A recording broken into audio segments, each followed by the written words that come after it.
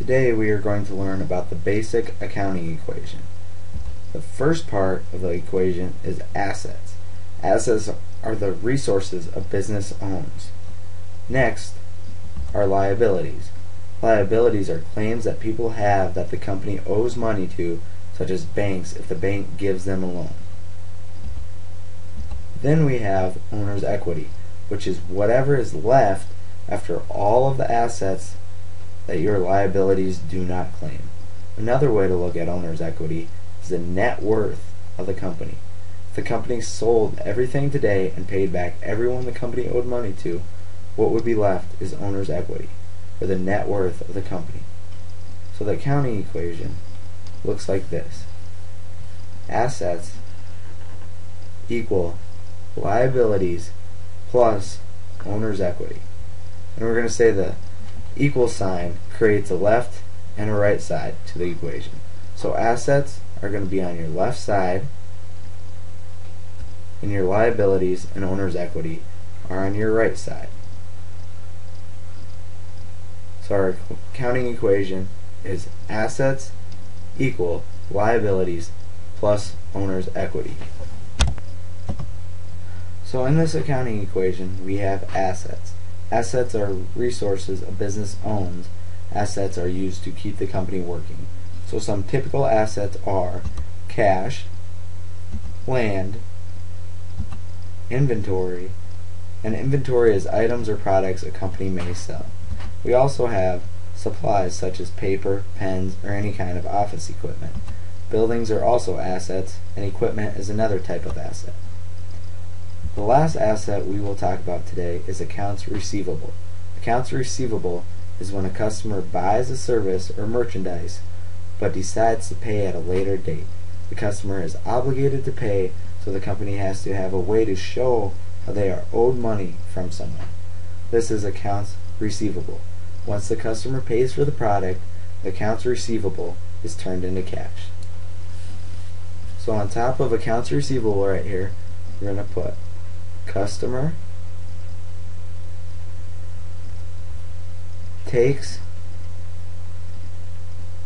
product, but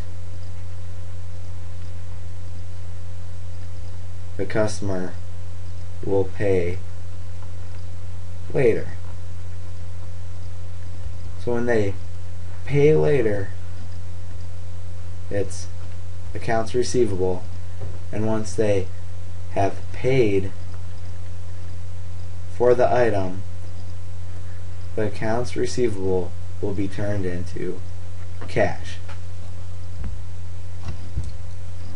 Liabilities are claims against a company's assets. An example is accounts payable. This is the opposite of accounts receivable. So a company has been provided a service or product but has not paid for it yet. So the company records this as accounts payable.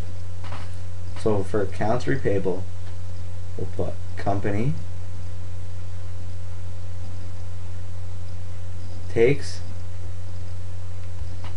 product but pays later. So before it was the customer, but as the company, you're the one that's paying later. Then we have notes payable, also known as bank loans.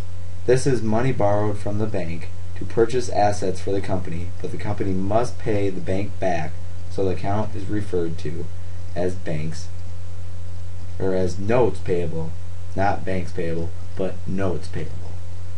And so, say the company goes to bank. We'll make a little house right here, call it the bank. So the company goes to the bank, and then the bank gives money to the company, but the company will have to repay the money to the bank at some point. And to show this in accounting, we refer to it as notes payable. Owner's equity is the net worth of the company. This can be called common stock, which would mean that the company issued stock shares, so the account name for the net worth is under common stock. More common account for owner's equity is the capital account.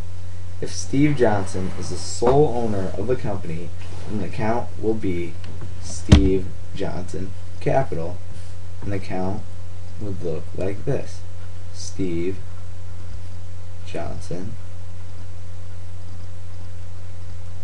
Capital. Now, if there are two owners, then it would be Steve Johnson Capital, and there would be another account name for the second owner, and we will make one up so you can see. So we will name this one Joe Smith Capital. So we have Joe Smith Capital. So for one owner, it'd just be Steve Johnson Capital, and if there were two owners, then there's two owner equity accounts. One would be Joe Smith Capital and Steve Johnson Capital, and it's whoever's the owner is the name comma capital, and we just made up those names, Joe Smith and Steve Johnson.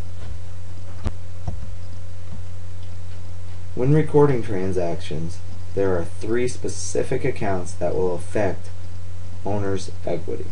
The first is revenue, which is when a service is performed for someone, the money received is considered revenue. Revenue will increase owner's equity because the company is making money when it is getting paid.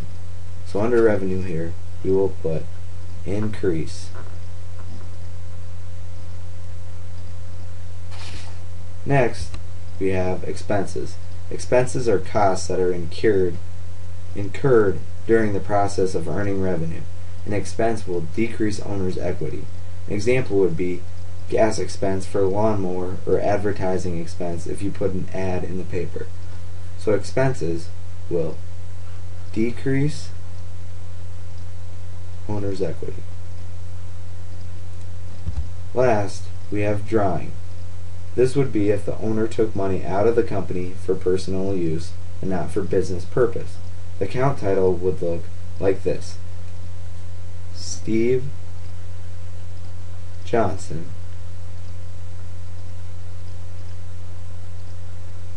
Drawing. And Steve Johnson is just a made-up name, and so whatever your name or the owner of the company would be in place of Steve Johnson, but then you would have comma drawing. And since money is going out of the company, drawing decreases, if I can spell decrease right, decrease owner's equity. And all these accounts affect owner's equity. Now that you have learned the accounting equation and some of the definitions in accounting, you are ready for the next video.